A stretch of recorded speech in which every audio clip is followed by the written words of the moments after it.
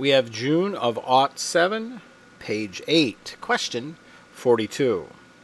In the diagram below, scaled vectors represent the momentum of each of the two masses, A and B, sliding towards each other, and they're on a frictionless horizontal surface.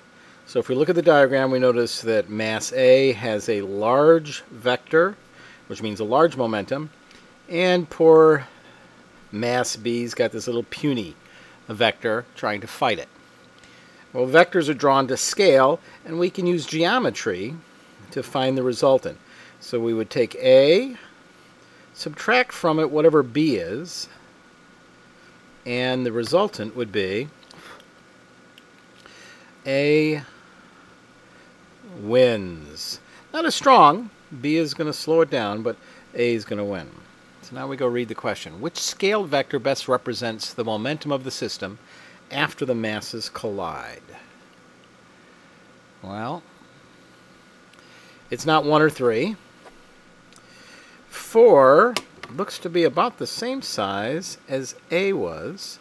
So it's going to be less than that. B is going to have some effect on that. So the resultant answer would be 2. Question 43. A pendulum is pulled to the side and released from rest. So you got a pendulum, you pull it over to the side, and then you release it from rest. Now let's think about it. The pendulum will swing downwards, get down to the bottom of the path, and then its momentum will carry it back upwards. So that's what's going to happen to the pendulum. So let's read the question. Which graph best represents the relationship between the gravitational potential energy? Well, gravitational potential energy is the weight, mg, times the height. The gravitational potential energy of the pendulum and its displacement from its point of release. Well, displacement from its point of release is talking about its height. So it starts here, so it has its maximum height or its maximum potential energy. And it'll start getting closer and closer to zero potential energy. But then it'll start gaining potential energy again. So let's go see if we can find that graph. And sure enough, it's choice 4. It's always nice knowing what the graph's going to go look like and then finding it. Question 44. Which graph best represents the relationship between the power required to raise an elevator and the speed at which the elevator rises? So the relationship between power and speed. Well, we got to find us a formula to help us with this one.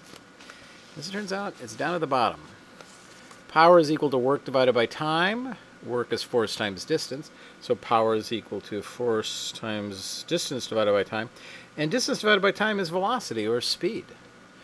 So we'll use that variation of the equation.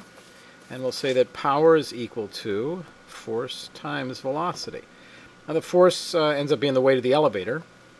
And so it looks like a direct relationship. As the speed increases, the power required increases. So if we've got power and speed, as we increase the speed, 1, 1, 2, 2, 3, 3, it's going to look like that.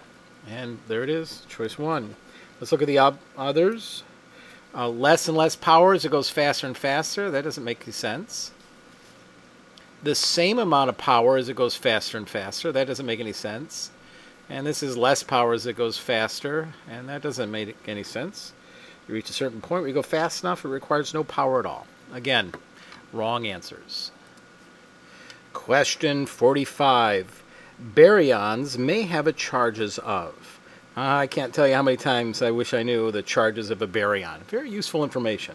At any rate, I don't know what any of that is. However, I remember that I have a classification of matter chart that has hadrons and leptons. And under the hadron category, we have some baryons. And baryons have 3 quarks to them. And let's go over and look at the quarks. That doesn't really help us much. We're really going to have to remember this. The leptons, the most famous of the leptons, let's go to the leptons, is the electron. Leptons, electron. So that would be an electron. The baryons are the proton and neutron, 3 quarks. Oh, now it's coming back to me. So a baryon could be different kinds of quarks, positive 2/3, positive 2/3, positive 2/3, negative 1/3.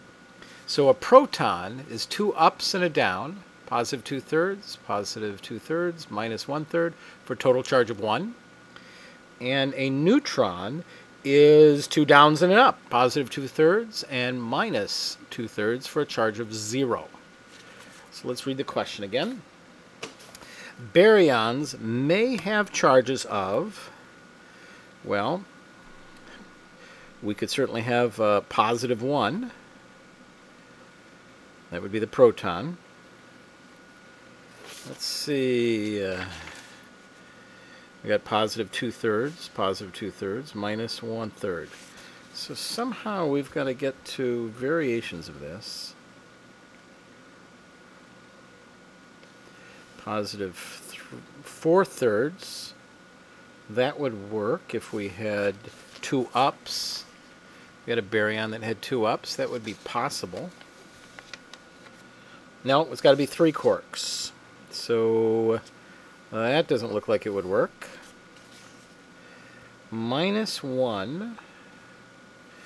So 1, 2, 3. If we had a down, a strange, and a bottom quark, that would be a minus 3/3 or a minus 1. So that might be possible. Positive 1 we've already decided was possible. Positive 2. A positive 2/3, a positive 2/3, and a positive 2/3. That would give us positive 6/3, which would be positive 2. So positive 2 is possible. Positive 3, there's no way we're going to only use 3 of those and get all the way up to positive 9/3. So that can't be. Negative 2. We got to use 3 of these, and our negatives are all minus 1/3, so we're not getting down to negative 2. So by process of elimination, the correct answer has got to be 3. And question 46. The slope of a graph of a photon's energy versus its frequency. So if we do a graph of energy versus frequency, we get some kind of a graph going here. Well, a graph is really just a division problem, energy divided by frequency, and the slope is simply represented by the change in y divided by the change in x, or simply the e value divided by the f value. So what is e divided by f equal to?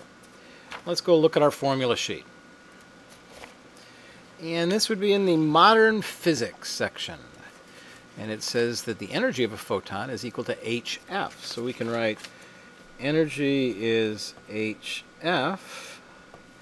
And so E divided by F would be equal to h. What is h again? Planck's constant. I knew that. And let's go see. Yep, there it is. Planck's constant is there. And let's pick that answer. We're happy with it. The mass of a photon, speed of light would be c, speed of light squared. Mass of a photon would be m. So it's got to be Planck's constant. Enjoy.